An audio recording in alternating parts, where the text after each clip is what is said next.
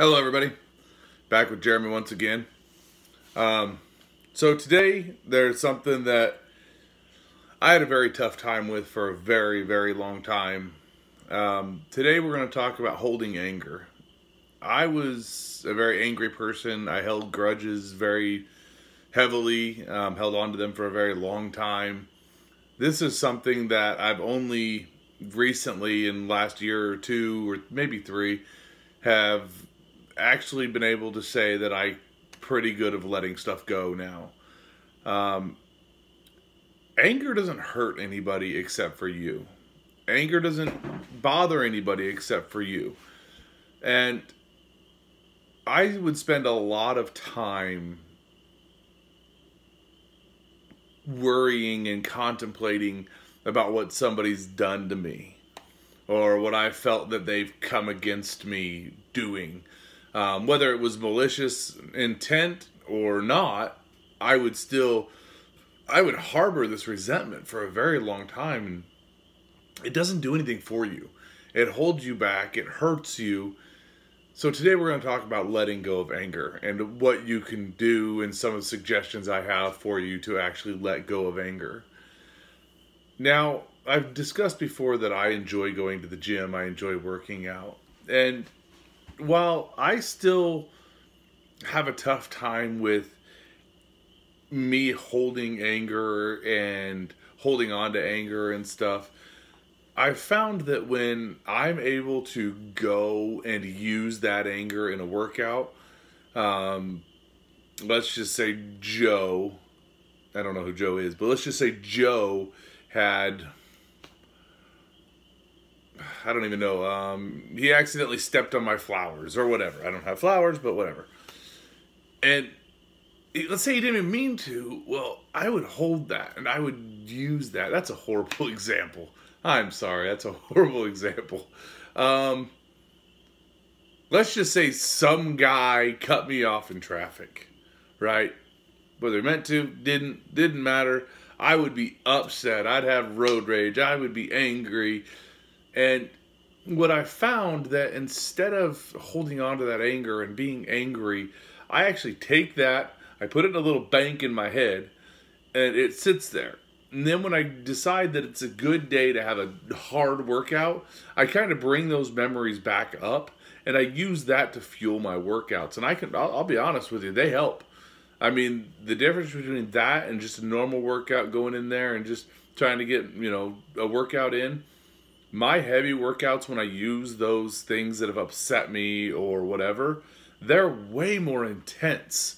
Now, I'm not saying that's the only way to go about it. I know that a lot of people that ride motorcycles, they take that anger and they go ride a motorcycle and it's just gone. It just leaves.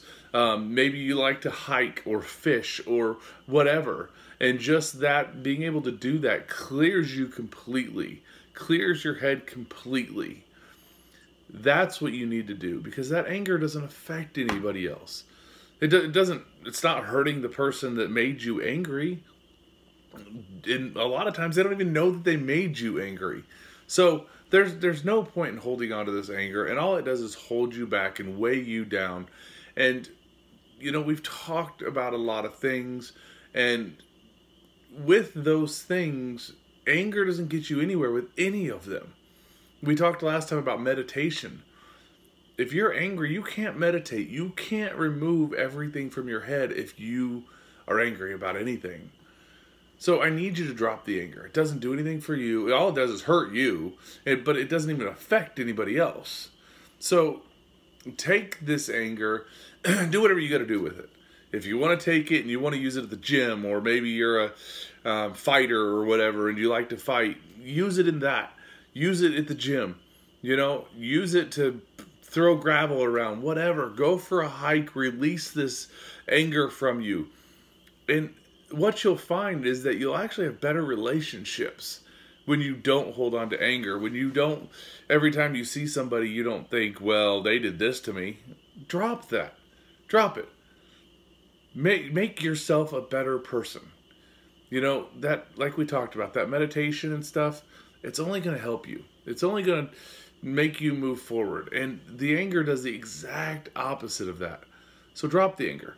forget about it. You know, whatever you got to do. Like I said, I'm not a person that can get upset by something and then just say, oh, it's gone. I've got to do something about it. And so I use mine at the gym. It works out very well for me. And to be honest with you, the other person that I was angry at, they probably have no idea that I was angry, which is exactly what I want. I don't want people to know me as an angry person, because I'm not. I'm really not an angry person. I'm a very happy person. I get along well with most people, and that's what I want to be known for. Not being angry, not being upset, not being a hothead. So take the anger, drop it. Whatever you got to do, get rid of it. So this is a short video, but it's an easy topic. Just figure out a way to get rid of the anger. There's no point. It doesn't hurt anybody except for you. So thank you guys very much. I appreciate your time. I appreciate your comments as always. Let me know what you want to hear about. I've got quite a few topics here still in my book, but I'm always interested to hear what you guys want to hear about.